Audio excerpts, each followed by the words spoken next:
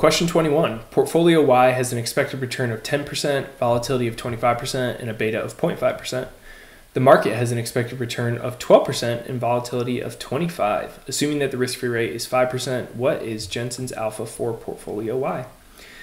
This is going to be pretty straightforward. We are given all the variables that we need to calculate this. So let's just talk through Jensen's alpha. So Jensen's alpha is going to equal the return of the portfolio. And then we're essentially taking the return of the portfolio and then we're subtracting out what the expected return should have been under CAPM. So this second part is just CAPM. So we got risk-free rate plus the beta times equity risk premium. So that's market return minus risk-free rate. So when we plug in all these numbers, return to the portfolio is 10. We pull that from right here as our expected return. And then we have risk-free rate of 5%. So that's going to be plugged in right here and again here for equity risk premium. Then we've got our beta of 0.5 plugged in right here, and then the market expected return of 12%, which is right here. So when we do out all that math, essentially our alpha ends up being 1.5%. Which is right here, answer D. Question 22. You've been given the following details for two bonds. So we've got a U.S. Treasury bond and a corporate bond, principal and coupon for both of these.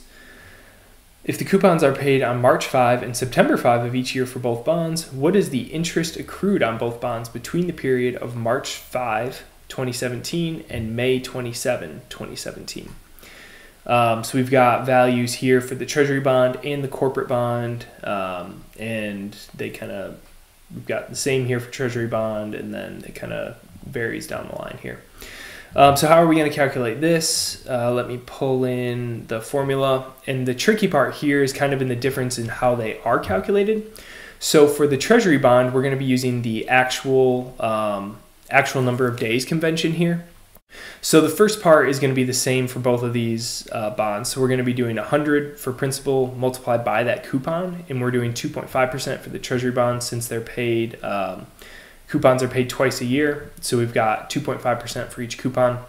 And then we're multiplying that by the number of days in the that have accrued between March 5 and May 27, and then dividing that by the number of days between coupon payments. So the numerator is number of days between these two dates, and then the denominator is number of days between March 5 and September 5. So when we do that out, we get 1.277, which rounds to $1.128 on the Treasury bond, which we've got for A and B, so we could rule out C and D here. And then for the corporate bond, we're going to use 30 and 360 day convention. So for that, what that ends up looking like is we get 100 times the 3% coupon, since that's our coupon, paid semi-annually. And then we're multiplying that by 82 divided by 180. And that gives us 1.3667, which rounds there to 1.367, which corresponds right here to answer B. Question 23. Board independence is fundamental to effective corporate governance, as it ensures objective oversight and decision-making free from conflicts of interest. Identifying factors that may compromise this independence is crucial for maintaining the integrity and accountability of the board.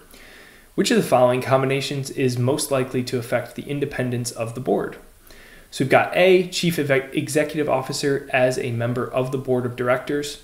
This is likely not going to affect the independence of the board. It's pretty common for the CEO to be one of the board members. I think generally it's recommended that they're not the chairman of the board and the CEO.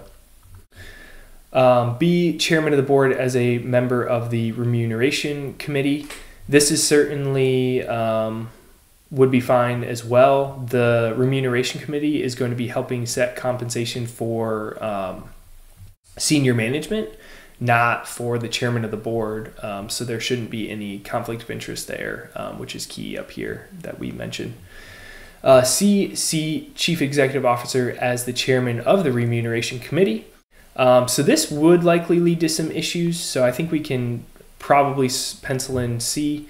Like we mentioned on B, the remuneration committee is going to be setting compensation for senior management. So the CEO would basically be the deciding their own compensation, which would certainly create a conflict of interest.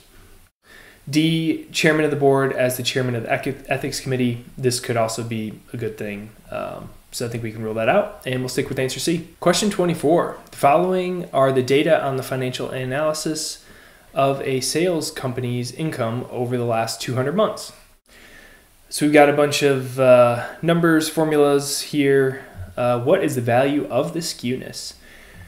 So this is going to be a big long formula that we need to kind of remember related to skewness.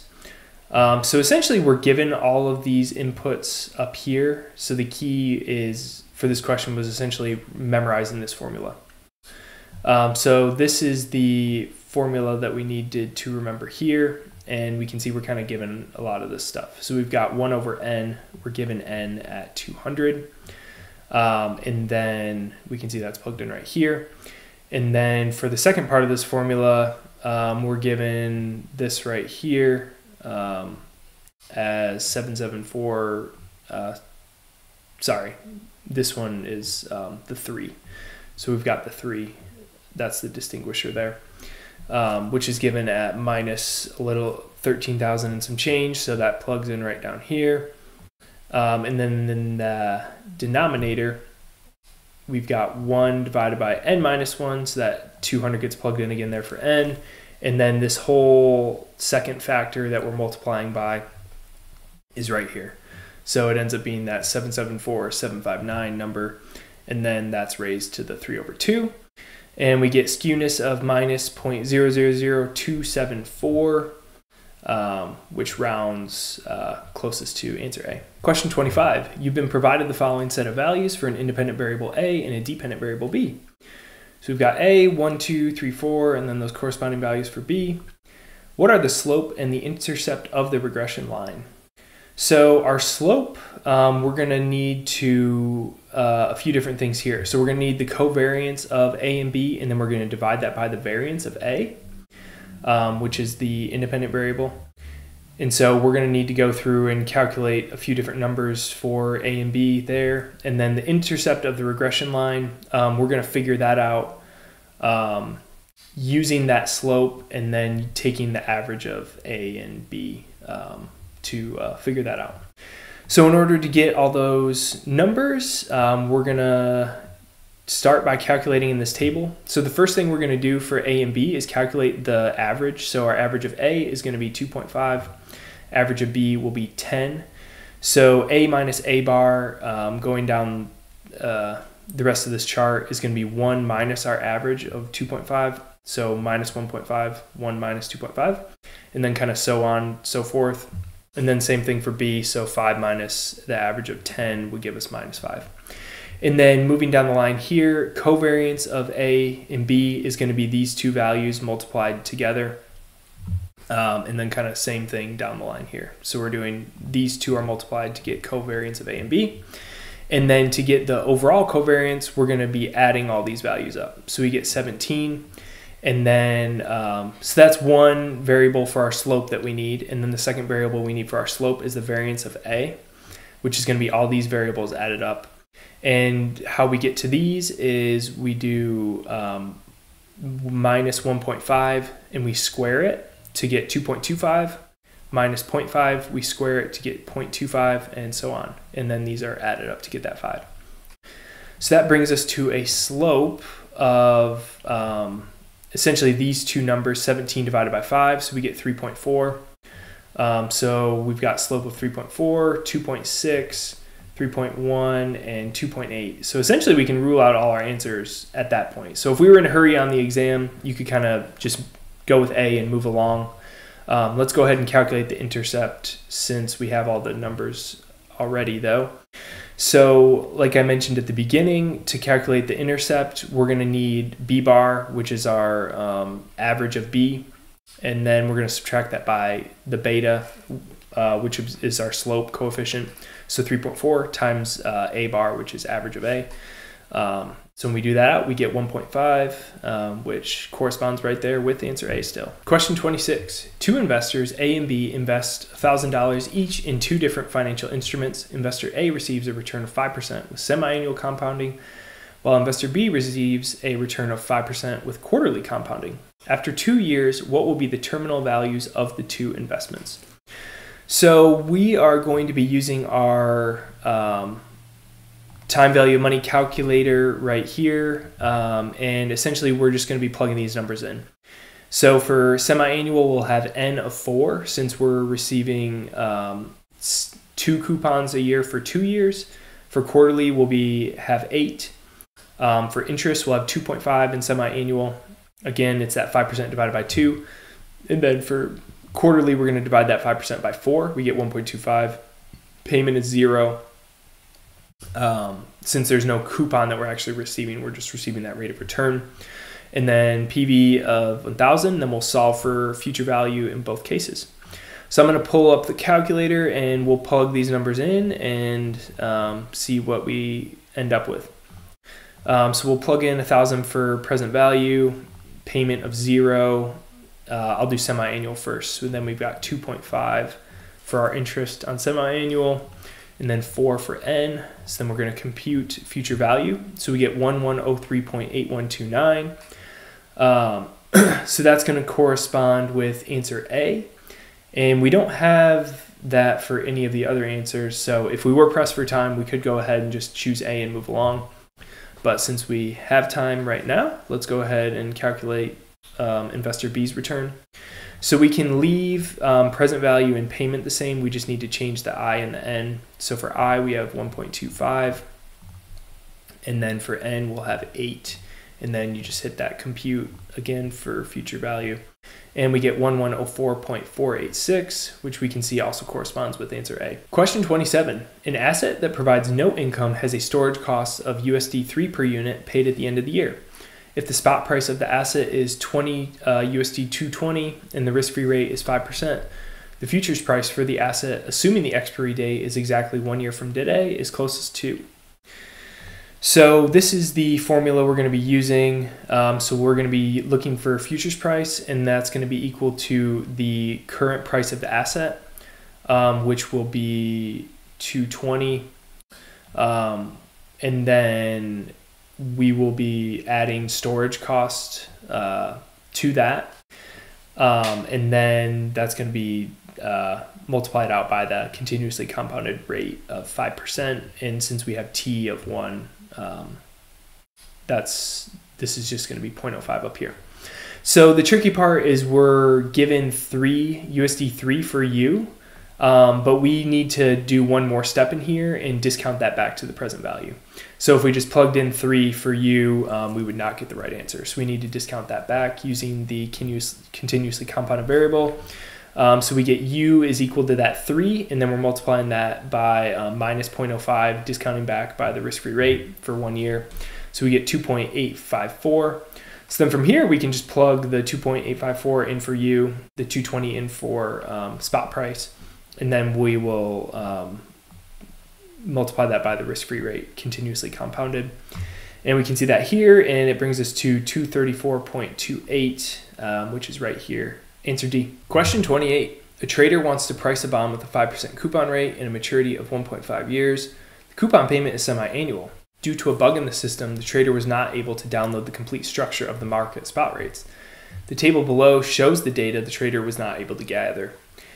So we've got the spot rates at 0.5 years, 1 year, and 1.5 years, but we're missing this one here. Which of the following are the missing spot rate and the bond price if the 1 year discount factor is 0.9831?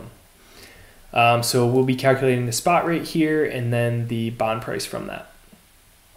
So let me pull in what that formula is going to look like.